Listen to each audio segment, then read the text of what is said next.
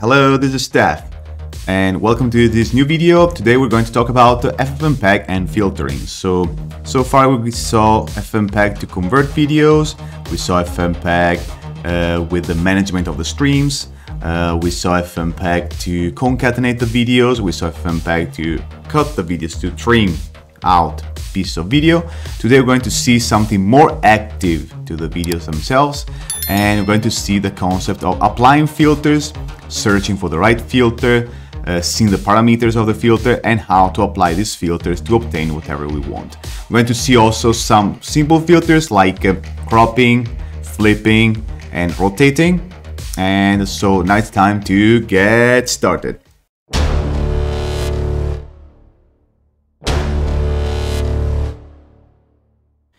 Okay, so here we are in the usual Ubuntu 2204, and we have the folder where there's FFmpeg here already enabled. First of all, let's see what is a filter. So a filter is a computation on the video or the audio stream in order to obtain an output. In FFmpeg, we have two kinds of filters. We have the filters and the filters complex. So the filters are the filters that accept a single type of stream and you obtain an output, while the filter complex accepts multiple inputs in order to obtain an output. So we saw something like this the other time while we were doing with the concatenation. We're going to see in the future how the filter complex, but now let's proceed so step by step. First of all, what are the filters available in FFmpeg? So what are the filters available in FFmpeg? So you can execute the program, and as flag we put the minus filters. So here we have the whole list of all the filters available in the program.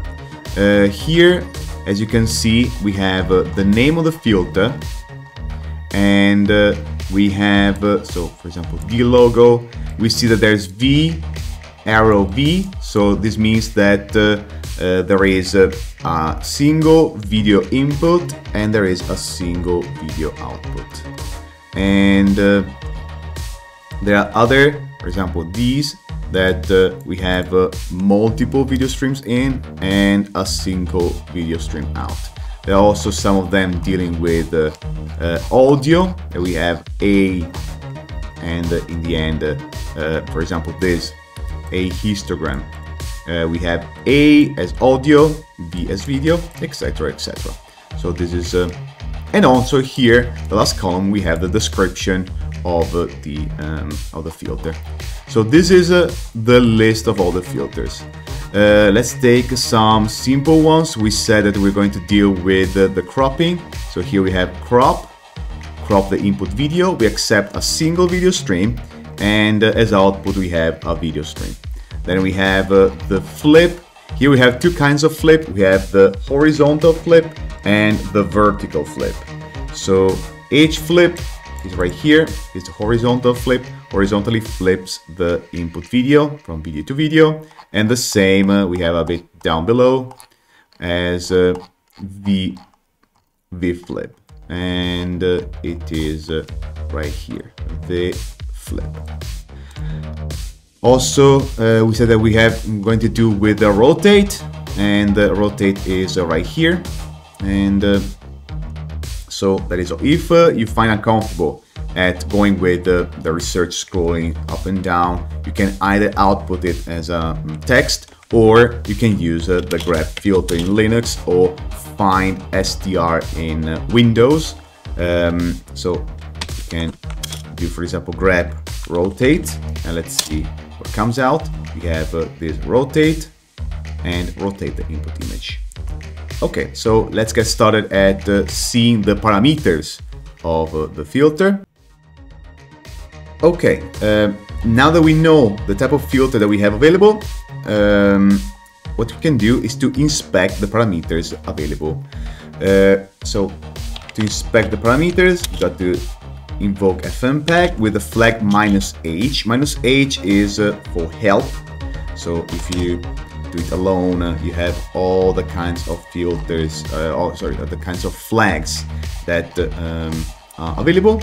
But now in this case we have FFmpeg -h filter, equals to the filter you want. So for example, we want to inspect the rotate, and here it makes a description as inputs and outputs. We have the parameters. In this case, we have the parameter in long mode and short mode. So angle and A do the same thing, and so one is longer, the other is shorter. So this is easier to type, this is easier to read. So up to you, can interchange the two. So here, as you can see, you set the angle, so how do you rotate the picture, and also how to so it is the size of the output. So if you're going to rotate a video, the video can't fit in the whole screen. So what you would like to do is to increase or decrease the size as you want in order to contain it or more or less inside. And then what you're going to do is also to select the field color, just in case you're going to rotate by multiple an angle that is not a multiple of 90 degrees. So for example, if you rotate 30 degrees, you have some corners that are not filled with video. So what do you do with this video? Do you want to leave it black? Do you want to put a certain color? It's up to you. And also what kind of interpolation you like to use. So we're going to see the interpolation later on. Now at the moment, so it's too much on the plate. I don't want to confuse you guys. Okay, so once we have the parameters, we know how to work. So we can take also the crop. The crop filter. The crop filter has the output width and height, so it tells you how big will be the video in the end. You can also put the offset from the beginning, so you can crop at the top left, at the center, somewhere. So by default it is at the center. If you don't set this parameter, if you set a certain parameter here in X and Y, it will crop a rectangle here and there. hflip and vflip don't have, so the horizontal flipping and the vertical flipping don't have any parameters because they only flip the video horizontally and vertically. And that's it. We have all the elements to work with our filters. Okay, now let's try to crop the video. So to crop the video, we need the specs, and the input video is a Big Buck Bunny, also an excerpt from Big Buck Bunny. I will put the link down in the description. And let's first take the specs about the crop. So the crop filter has these parameters. So the out width, the out height, the X and Y, so to set an offset from which we would like to crop the video from. And there are also other flags, so you want to keep the aspect ratio of the video, so the ratio between the width and the height. And the exact, so if just in case you subsample, it will take the exact value and not the approximation of the value in the output. So okay, so let's start using it. First of all, we need to invoke FFmpeg, and we put the input file as our input file. So -i name path or where the input file is. And now it's time to enable the filters. So the filters for the video can be enabled in two ways. So we can either put -vf or -filter :v. So we're going to set that this is for the video input. Otherwise, you got to put A for the audio. So V, and the syntax of each and every filter is like this. So name of the filter, then an equals sign, so crop equals. After the equals, we've got to put the name of the first parameter we want to set. So in this case, we have the output width, out_W, and another equals sign. So now we're going to tell that the name of the filter is crop, and the name of the first parameter is out W, and here we got to set the first the value of this parameter. In this case, it's a 640. Okay, to separate the second, so to set the second parameter, we put another colon, and now we have the out H. The out H is equal to 480. Then we have the X. In this case, we can put the X, well, let's see that something that is not at the center, so for example, the 0. Then also the Y, we're going to put it at 0. So we're going to take the top left of our video. And then we're going to take the new file name. So I'm going to base my name on the name of the input file. So I'm going to take the size that is 640 by 480, and here we put also the offsets parameters, and I think we are ready. Let's see if it works, and it works. It takes quite some while because the filtering don't allow a stream copy. So now we're going to retake the whole file and we're going to rewrite it. You can set the video and audio codecs as you like. In this case, I didn't set anything, so FFmpeg will understand and re-encode both the video and the audio. In this case, the audio wasn't necessary, so if you would like to make the process with the audio copy, that's more than fine. And now let's wait for the result. As soon as we have our video ready, we should have the video cropped to the offset that we want. Okay, so now the video is ready. Let's see first the input to check how the video is. So the video has a size of 1280 by 720.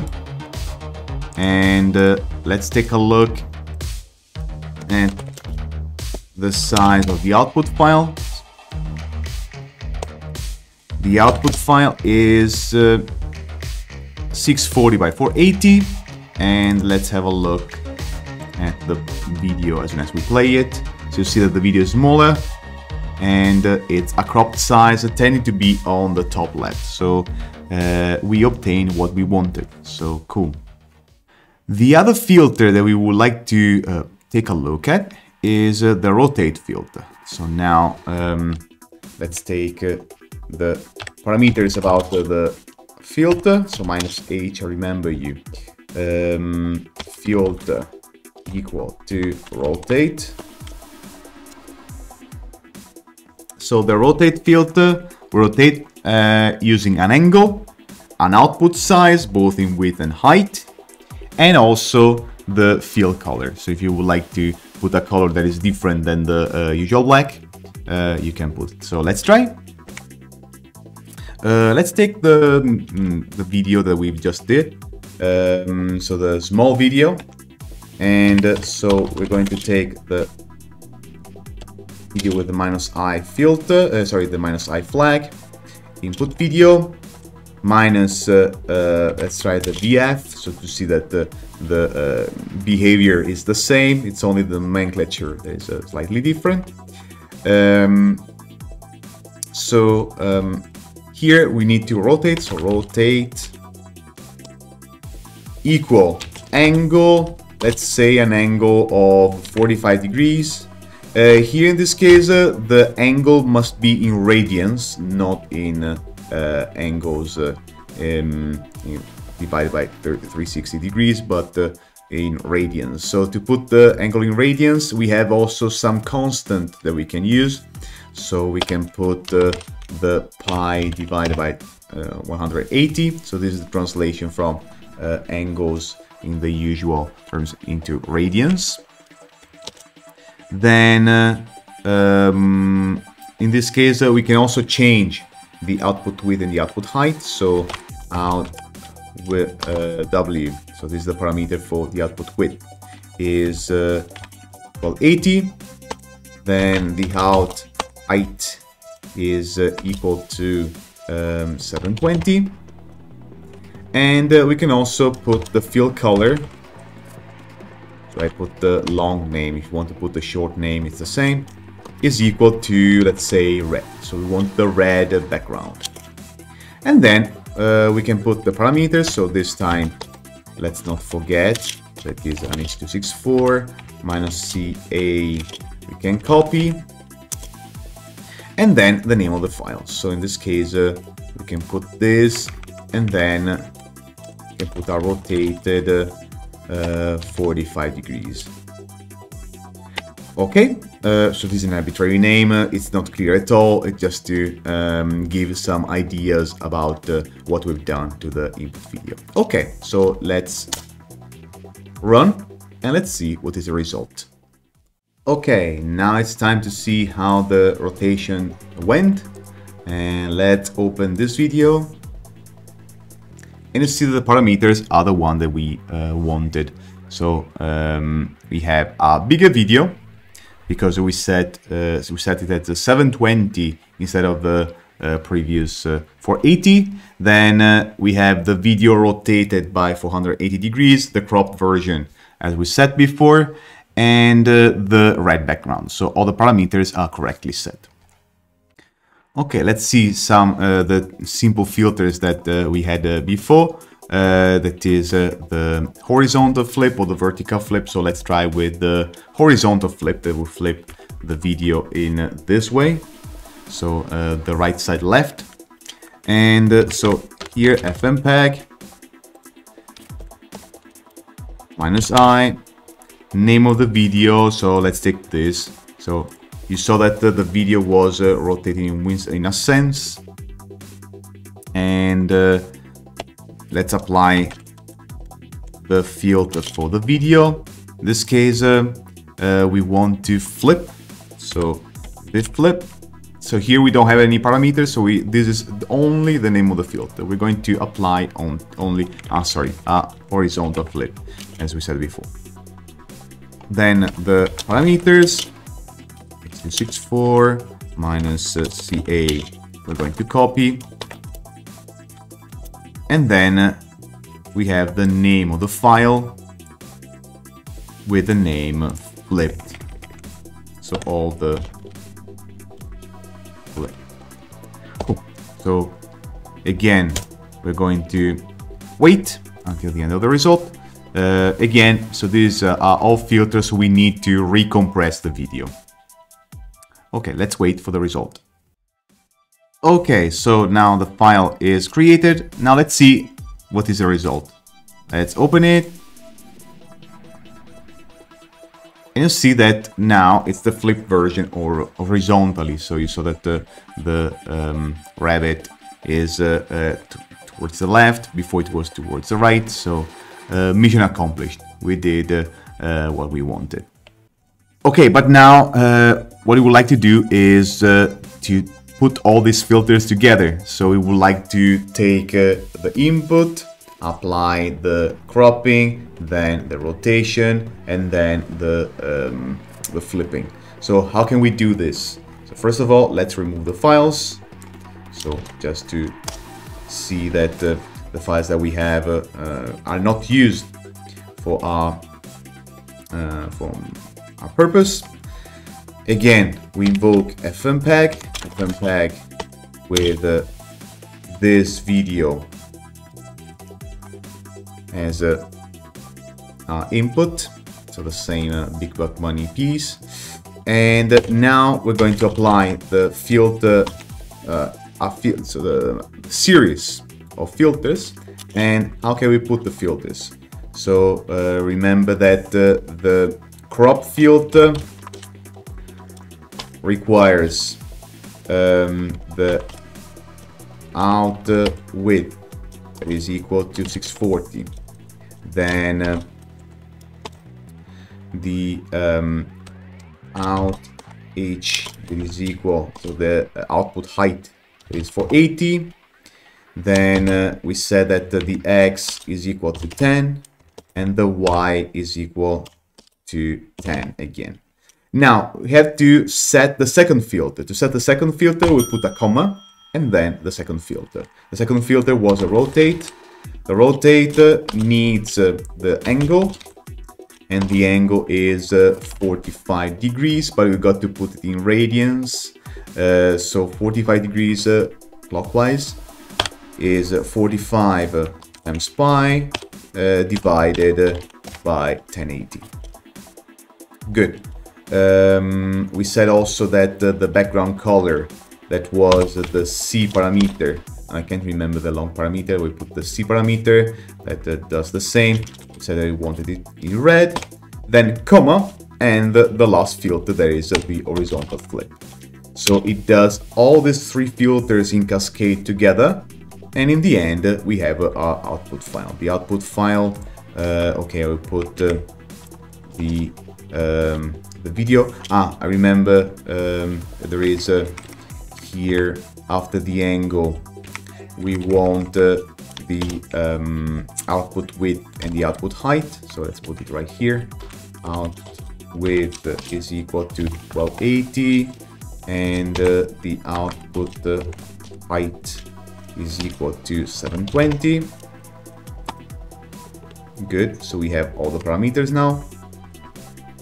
And so we have the cropped, rotated, and flipped.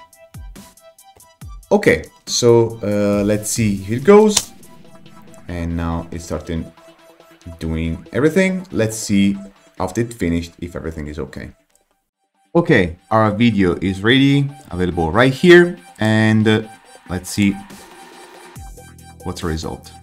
The result is rotated, cropped, first cropped, then rotated with a red background, and also flipped. So everything is done like before, and so we are happy like this. So maybe it is better an approach like this, where we have the cascade of all the filters all together, so the recompression is only in one step. If we make multiple files in between, we have multiple steps of recompression, so the quality of the video is getting lower and lower, so there's no chance that the video is higher than this approach. So this is the one that I would suggest, so all the filters all together. Today we talked about filters. We saw what a filter is. We saw how to consult the list of filters. We saw also how to read the specs for each and every filter in order to see the parameters and what they mean in order to apply the filter correctly. We also seen the how to apply some of the filters, respectively crop, rotate, and flip. First of all, so generating a file. So the output of the previous filter is the input for the next filter, and then all the filters applied together. So this is the preferred approach, since we apply only a single step of compression rather than three. So if you reach this point, thank you so much for watching. If you like the video, please like, share, and subscribe to my channel. And I'm also available in social media, so Instagram and TikTok, and also Linktree if you would like to consult the recent things that I've done. For the moment, I greet you up to the next video regarding FFmpeg, but also much more. Thank you very much. Bye. Ciao. Ciao.